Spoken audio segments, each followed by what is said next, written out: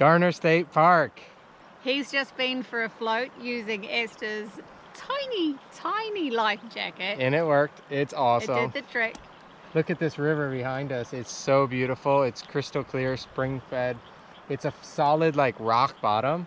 So it's like you don't even have to wear shoes. This is the kind of park families come to every year. You do this awesome floating down the river. They have paddle boats. They have a really good gift shop. And they do this dancing thing every night of the Saturday. summer. Every So cool. Saturday night or every night?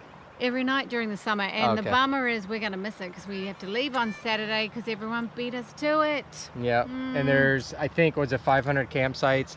Really spaced out, green trees.